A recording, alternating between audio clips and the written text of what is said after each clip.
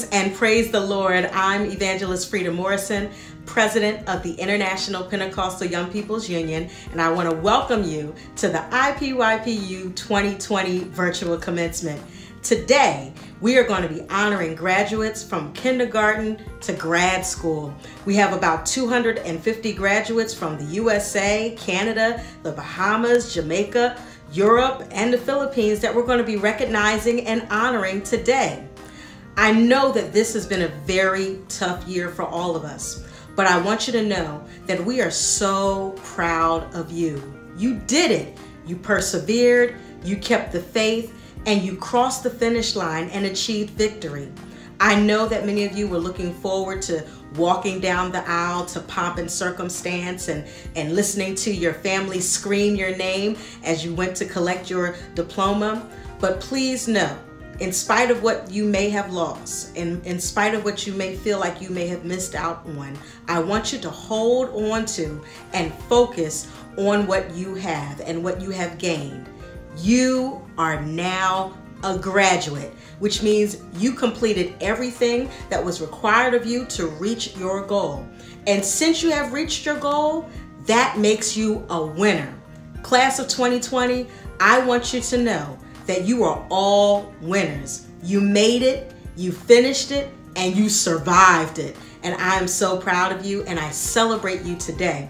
In the next hour, you will hear from various leaders within the IPYPU, as well as some very special guests like our presiding bishop, Bishop Theodore L. Brooks Sr., former IPYPU President, Elder David Hollis, and very special guest, KevOnStage, who have all come together to celebrate your achievements. So are you ready? Let's go. Praise the Lord, I'm presiding Bishop Theodore Brooks, and I want to send my congratulations to the class of 2020. You all have achieved something incredible in uncertain times, and you should be very proud of your accomplishments. Have you journeyed into the next stage of life, whether it's college, maybe graduate school, or maybe you're just going to join the workforce? I want to encourage you, number one, to keep God first. When God is ahead of your life, things will not always be easy, but you will never, never, never be alone. Mother Brooks and I want you to know that we are praying for you as you move forward in life and find your voice and in the next journey that you're going to. We pray your faith stands strong and that you trust God and hold fast. Listen, we love you very much, and we are so proud of everything that you've done to overcome these trying circumstances. God bless you, and we love you to life. Praise the Lord, saints. I said, praise the Lord, saints. I am KevOnStage, and I am grateful and thankful to be able to address the IPYPU International Pentecostal Young People's Union. Many of you may not know that I was once an internationally Pentecostal young person in the Union back in the Mountain States Council in El Paso, Texas. We are grateful for famous alumni, Brother John Legend, Kenneth Babyface Edmonds, and Tavis Smiley, Fred Hammond, and Marvin Sapp, myself, Grace and Noel Jones. But I would be remiss if I did not show honor to presiding bishop of the Pentecostal Assemblies of the World, Bishop Theodore Brooks. I would be remiss if I did not show honor to IPYPU Auxiliary Director, Bishop Lance Foster. I would be remiss if I didn't show honor to the first female IPYPU president in our over 85-year history, Evangelist Frida Morrison. I'm thankful, and I would be remiss if I didn't show love, honor, and adoration to IPYPU Vice President Pastor Kyron Shorter. Oh, yes! IPYPU Secretary Antoinette Green, the longest serving officer in the history, over 10 years. I would be remiss if I didn't show honor to God, without whom we would not be here today. I am so proud of the young people, the graduates,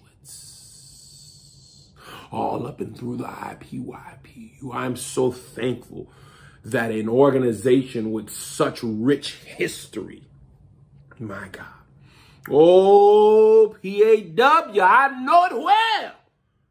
Such a rich history, the oldest Pentecostal organization in the world, with over 1.7 million members worldwide. Come on and bless y'all. Come on and bless that wonderful name of Jesus. Whoa, bless that wonderful name of Jesus. I'm so proud of you. Young people graduating in the midst of a pandemic. You know what? God, oh, come on, I hear you, Holy Ghost. God is going to bless you in the midst of it. You see, right there when you're in the storm, God is there too. Oh, when they was on the boat and the water was tossing and turning in the midst of the storm, Jesus was there. He told the winds and the waves, peace, be still. So even though you're dealing with this in the midst of the storm, God is here. IPYPW, IPYPU, PAW is here. Amen. We're so thankful for you, proud of you. We're godly proud, not worldly. We thank God for you and what he's doing in you and through you and with you. And I would be remiss if I didn't honor you on today. God bless you. God keep you.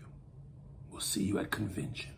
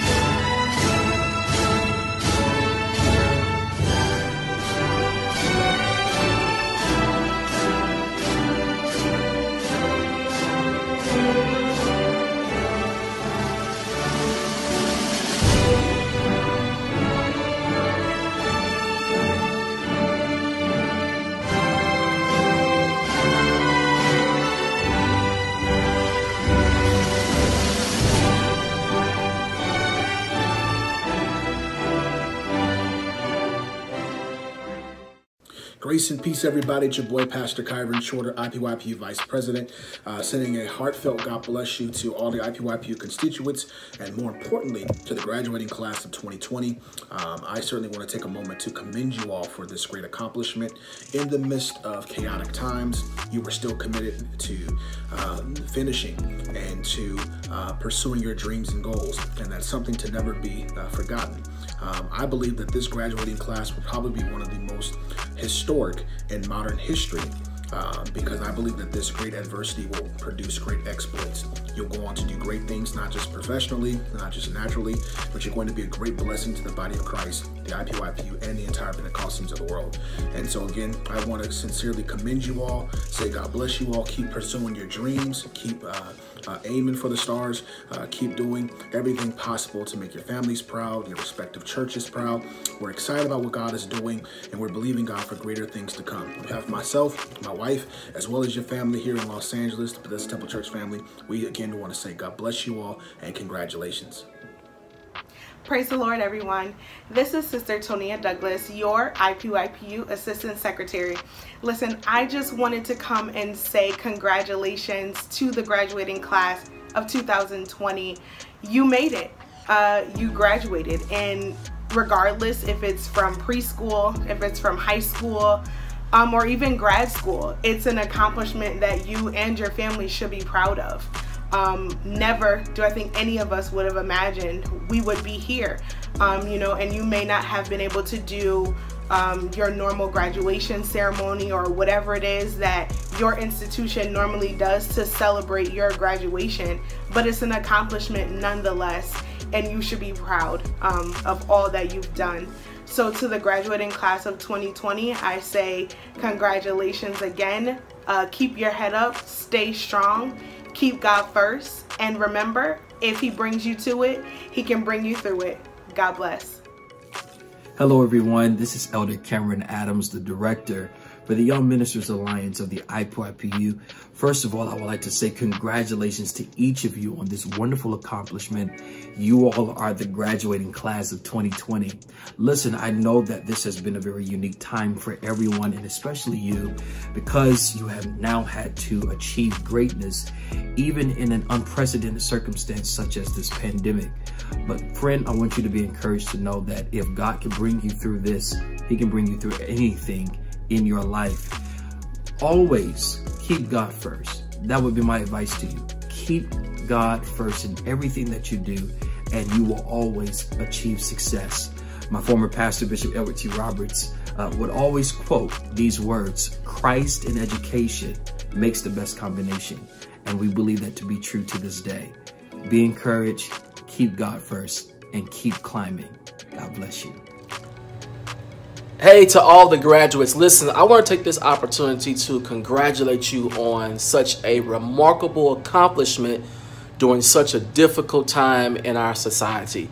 Listen, it wasn't easy, but you made it work, you stuck with it, and you graduated. That's the most important part. Even in your future, you're going to face difficulty, and you're going to have many chances to have opportunities come right there before you. And sometimes you won't see the opportunity. You won't know how to make it. That's a part of life. But I leave you with this. If opportunity does not knock, build a door. Make it knock for you. Again, congratulations on such a remarkable accomplishment. Graduating in the year of 2020, you're going to go down in history. Praise the Lord. Minister Tyron Strickland here from the Church of Lord Jesus Christ, where my pastor is Pastor Sarah Jones. And I'm so glad to be a part of the IPYPU staff. And I want to take this time to just congratulate the class of 2020 on a job well done. I want to let you know that you are smart, you are intelligent, and you are important. I know this year is a bit different, that we weren't able to have the full-blown graduation festivities that we usually have each year. But guess what? God has it all in control. He knows our ups and He knows our downs. I'm so glad that you made it, and you're going to continue to make it. Know that we are praying for you, and you got this. You're going to do great and wonderful things. God bless you. Congratulations to class of 2020. 2020. On behalf of the IPYPU Convention Management, myself, Elder D. Robinson, I want to congratulate you on accomplishing this milestone, whether it be from preschool, middle school, high school, college, a trade, a skill. I just want to say congratulations. You put in the time, you put in the effort, you put in the work, and you deserve to be celebrated. So I celebrate you today. I celebrate your accomplishment. Remember, the sky is the limit to what you can have. God bless you. God bless you. And congratulations in Jesus' name. Shout out to the class of 2020. I'm Dr. Brown, and I'm really here just to congratulate you all for making it through unprecedented times. No one can say in recent times that they had to go through their final times of high school or middle school or college, whatever it was that you graduated from during a pandemic. And so I just want to let you guys know that you were built for this, and congratulations on this great momentous achievement. In connection with that, I want to just mention something to you that I feel like is a way for you to pay it forward and to be a gift to the world as your global citizens, and that is registering to vote. We know that the election is in the first Tuesday of November, and that it's our responsibility to vote. So I encourage all of you to get out and register to vote. If you will be 18 before the general election comes, based on your state, find out what the deadline is for you to register in order to have your voice be heard. I'm a proud person who, in our family, we are all registered to vote permanent absentee, so that we make sure that everyone is making their voice be heard. We also want you guys to do the same. So you can go online to whenweallvote.org, and you can find out, based on your state, what the process is for you to register to vote. And you can also find out different information that will help you be educated voters as we go into this general election. So again, 2020, make us proud, and congratulations. Praise the Lord, saints. It's your boy KevOnStage, and I want to congratulate everyone, all the graduates here, to IPYPU. Young people, young apostolics. I was one of you. Many moons ago, I grew up in the PAW Church, Mountain States Council, under the tutelage of Elder District Clayton Carr, suffragan Bishop Clayton Carr, to be specific. And as I was thinking about making this video, I realized that the performance abilities that I have now were nurtured, amen, in the apostolic church. I remember my first memories performing, me and my brother were doing IPYPU services. You know, we would do talent shows, we do skits, we play Bible characters, we write skits. You know, we sang in the junior choir, all them old Hezzy songs. Won't he make you clean?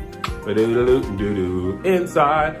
You know, I was a little tenor, a poor tenor. You know, I never got to lead no songs. I didn't get to lead, never, not once. You know, but I got to be a part, and I got to play the drums, and I learned how to play the drums, and I got to play altar call. You know, once we got to altar call, they would let me play. You know, I couldn't keep up enough to play for the main choir, but you know, I was able to play altar call and testimony service, and even, believe it or not, my first stand-up performance was at church.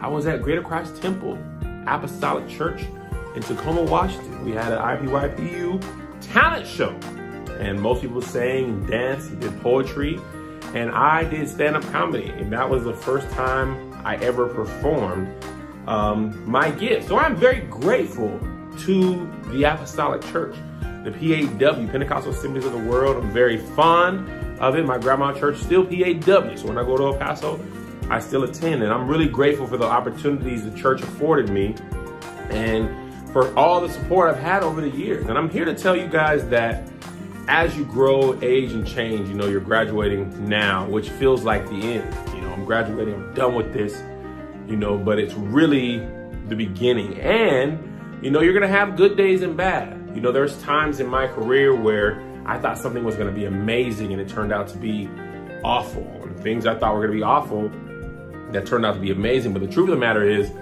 without the failures, I would not have the success. It took the mess ups and the mistakes and bombing on stage and signing bad contracts and like making bad mistakes. And I'm not saying you have to, but I'm thankful that the ones that I did allowed me to be a better businessman, a better performer, You know, the songwriter says, we fall down, but we get up, 'cause a saint is just a sinner who fell down. But he didn't stay there and got up.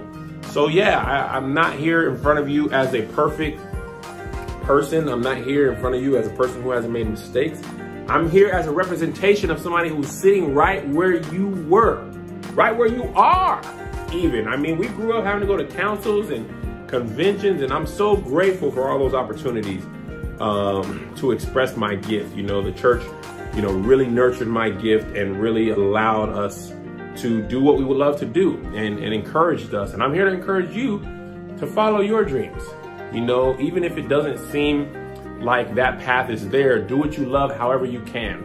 I now basically make a living making YouTube videos and Instagram videos that make people laugh. But that started off after church, making people laugh in the parking lot. And, you know, after Sunday night service, watching Star Search, eating pie, and recreating Sister Daniel shouting and falling over the "Do this in remembrance of me" in front of the offering table. You know what I'm saying? Like, and I'm basically doing the same thing now that I did, you know, 30 years ago when I was 5 years old in the PAW, you know, when I was 16 doing stand-up comedy at the talent show. And I'm grateful.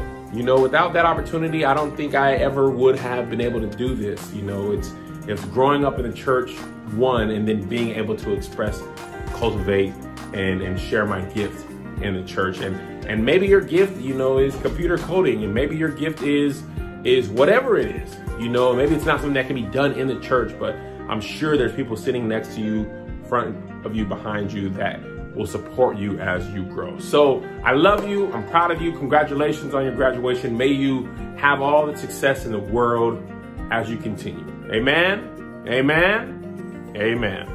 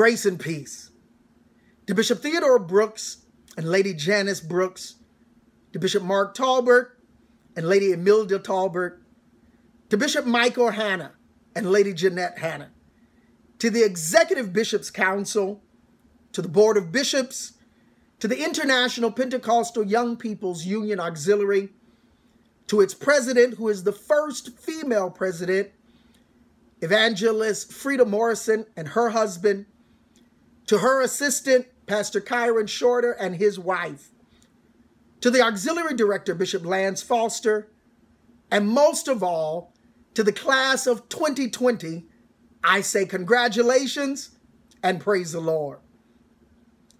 Isn't it unique that after 13 years of study, kindergarten through the 12th grade, you have what is called commencement?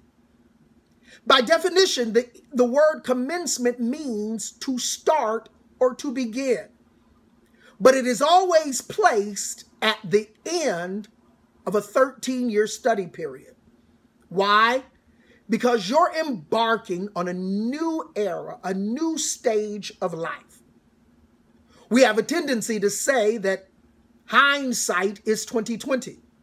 Well, your 2020 is current, it's present, it is in your face. But you are just like generations before you, who at the end of a 13-year period are thrust into some challenging times. For some of you, your parents were thrust into the Gulf War in 1991 right after graduation. Maybe your grandparents were thrust into the Vietnam War between 1962 and 1973. Maybe your great-grandparents were thrust into the Korean War in 1950, 1953, and or World War II in 1941 to 1945. But each generation was called on to address the evils of its time.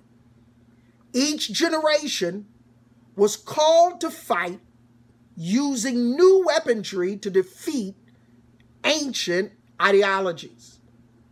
Each generation was called to resist cruelty and injustice, just like you. You are their children, their grandchildren, their great-grandchildren. Some of their wars were 11-year wars. Some of their wars were 4-year wars. Some of their wars were 3-year wars. Some of their wars were 1-year wars. This event that you're facing right now is only about 6 months in, and yet it seems to be tedious, it seems to be tumultuous, it seems to be larger than life. But I do want to share with you, for you not to be soon shaken by the events of your generation. Though the war seemingly is new, how we fight is not new. Though the war that we wrestle is not simply flesh and blood, our war definitely is of the mind. Their battleground were seashores. Their battleground was the jungle. Their battleground was desert sand. Your battleground is your mind. The fight is for your mind, mentally, the seat of your affections. Peter writes to us in a letter to the church, and he says that there's a lust that wars against the soul. It must be your responsibility. You must prioritize today's actions because they affect your future. My grandmother used to say it this way. She used to say, salvation, education, occupation. I'll repeat it. Salvation, education, occupation. She used to teach us, get God, get your lesson, and get a good job. I want to share with you the life of a gentleman that we know in the scriptures by the name of Peter. He's also called Simon. He's referred to as Cephas. He's called son of Jonas. He's a young entrepreneur. He's married. He owns a home. He will be chosen by Jesus Christ. He is elected. When he's chosen, he has some great accomplishments already. He is a fisher of fish. But Jesus says that he's going to teach him a new skill set, how to become fishers of men. When you look at this gentleman named Peter, Simon, Cephas, when you hear each name that he's referred to as, it's denoting and detecting a period in his life or a moment in his life where he is now called the hearer. He's called the rock. He's referred to as stone. It is this gentleman also, Peter, that you see that whenever he's listed, he has pressure because he's listed as number one on the list. Matthew chapter 10, he's mentioned first in the list. Mark chapter 3, he's mentioned first in the list. Luke chapter 6, he's mentioned first in the list. Acts chapter 1, he's mentioned first in the list. Here's a gentleman at a young age that carries a lot of pressure and is an influencer. But when people mention him, most people think of some of the not so happy experiences of his life. He's called the guy who stepped out the boat but began to sink. He's known as the guy who denied the Lord Jesus. He's referred to as the guy who cursed when pressured by a little girl. He's the guy that assaulted. This man gets an assault charge when he cuts off the ear of the servant of the high priest. He's the guy that after the death, burial of Jesus Christ, he goes back fishing, and his influence is so great that all of his friends go back fishing with him. He's the guy that ran to the empty tomb. He's also the guy that later would be given the keys to the kingdom. What we see about this gentleman in the Gospels as compared to him writing to the church in 1 Peter about 30 plus years later, it's a different gentleman. He's got the same name, but after experiencing some things in life, after walking with the Lord, after seeing visions and revelations, after using the gospel and the key of knowledge to unlock the doors to the saints, he takes the time to pen to them, to the saints that are scattered abroad. He writes to them and he says, now I understand that you are experiencing a season of suffering. He says, I understand that where you are, you're experiencing manifold temptation. He uses the term fiery trials. He uses the word reproached and suffering for righteousness' sake.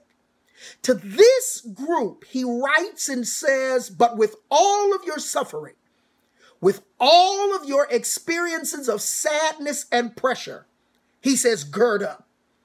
Gird up the loins of your mind and be sober.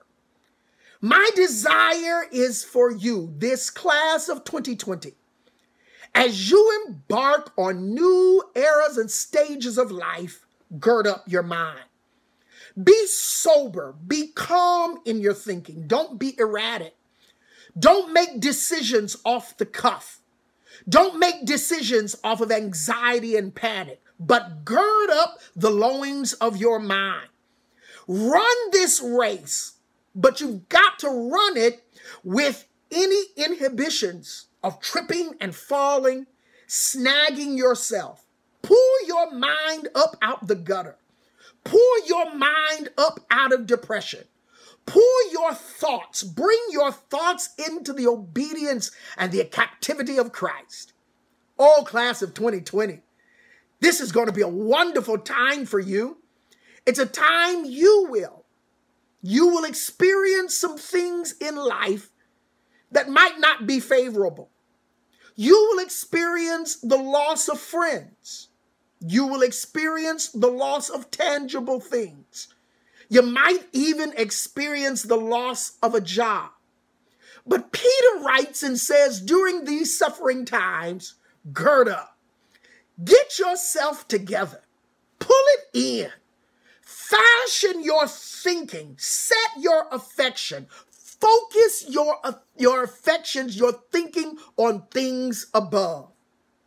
Peter writes and says, get faith. And then once you get the faith, add to your faith virtue. Add to your virtue knowledge. Add to your knowledge temperance. Add to your temperance patience. Add to your patience godliness. Add to your godliness brotherly kindness. And to brotherly kindness add charity. Peter writes, and Peter says, if these things be in you and abound, you shall neither be barren nor unfruitful. But if you lack these things, he that lacketh these things is blind, and he can't see afar off, and hath forgotten that he was purged from his old sin. I say to the class of 2022, experience is not always the best teacher. Some say, oh, I wish they would just leave me alone and let me experience some things by myself. Well, the challenge with experience is that it is not always the best teacher, but it is an expensive teacher. It will cost you something to experience some things. You should be willing to be an observant learner. Learn from observation. Everything you don't have to experience. You can learn from others. You can learn from your past. You can learn from those around you. Here we are, 2020. I must tell you that when I was growing up, 2020 seemed miles and eons, light years away. I graduated in 1989. I remember thinking, wow, I have a long time before 2000. 2000 came quick. Before I knew it, 2001 was here. 2005 came suddenly. 2010 came immediately. Here we are, 10 years from 2010, 2020. It's been several years since I walked across the stage carrying my diploma, taking my tassel and moving it to the other side of my graduating hat. I say to you, and I encourage you, gird up, fashion yourself, set your affections on things above. Your 2020 is not hindsight. Your 2020 must be current, and it must be ahead of you. Lastly, the Apostle Peter writes and says, live in great expectation, for you have a lively hope. You are lively stones set on the building. You live with peace, live with hope. He uses the term Zoe. You have life with expectation. Each generation had to face its troubles, but they saw beyond the trouble because they were living with expectation of the fulfillment of the promises of Christ. You are no different. Even in this generation, we're told to look up, for our redemption draws nigh. I hope and I pray that in this time of suffering, in this challenging period of your life, that you'll keep living. Live with expectation of God who keeps his promise.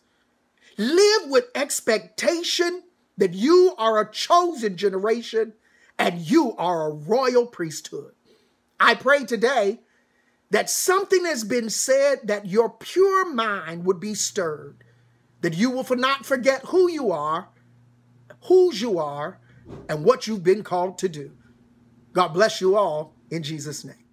Grace and peace, everybody. It's your boy, Pastor Kyron Shorter, IPYPU Vice President and Director of the IPYPU Alumni Association, extending another heartfelt God bless you and congratulations to the graduating class of 2020.